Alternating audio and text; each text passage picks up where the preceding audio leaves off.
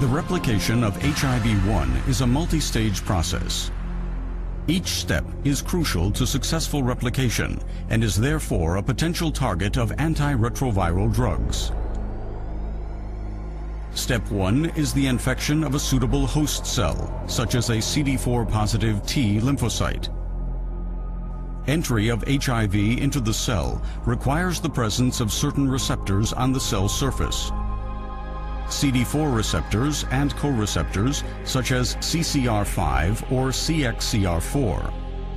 These receptors interact with protein complexes, which are embedded in the viral envelope.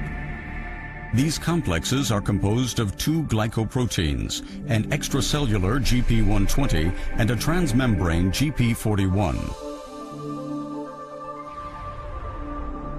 When HIV approaches a target cell, GP120 binds to the CD4 receptors. This process is termed attachment. It promotes further binding to a co-receptor.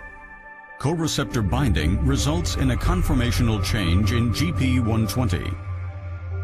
This allows GP41 to unfold and insert its hydrophobic terminus into the cell membrane.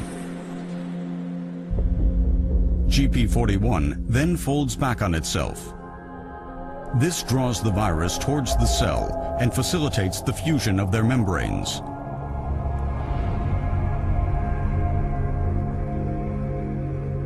The viral nucleocapsid enters the host cell and breaks open, releasing 2 viral RNA strands and 3 essential replication enzymes: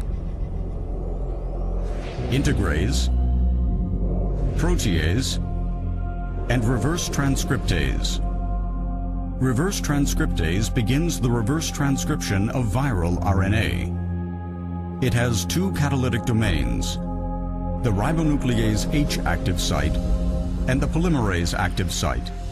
Here, single-stranded viral RNA is transcribed into an RNA-DNA double helix. Ribonuclease H breaks down the RNA. The polymerase then completes the remaining DNA strand to form a DNA double helix. Now, integrase goes into action. It cleaves a dinucleotide from each 3' end of the DNA, creating 2 sticky ends. Integrase then transfers the DNA into the cell nucleus and facilitates its integration into the host cell genome. The host cell genome now contains the genetic information of HIV. Activation of the cell induces transcription of proviral DNA into messenger RNA. The viral messenger RNA migrates into the cytoplasm, where building blocks for a new virus are synthesized. Some of them have to be processed by the viral protease. Protease cleaves longer proteins into smaller core proteins. This step is crucial to create an infectious virus.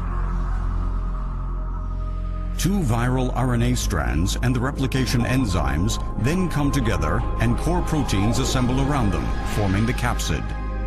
This immature viral particle leaves the cell, acquiring a new envelope of host and viral proteins. The virus matures and becomes ready to infect other cells. HIV replicates billions of times per day, destroying the host's immune cells and eventually causing disease progression. Drugs which interfere with the key steps of viral replication can stop this fatal process.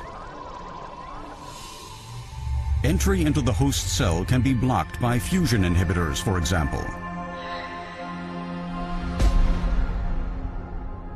Inhibition of reverse transcriptase by nucleoside inhibitors or by non-nucleoside reverse transcriptase inhibitors is part of standard antiretroviral regimens. The action of integrase can be blocked.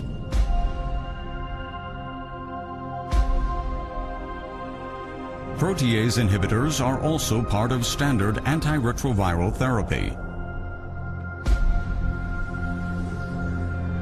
Each blocked step in viral replication is a step towards better control of HIV disease.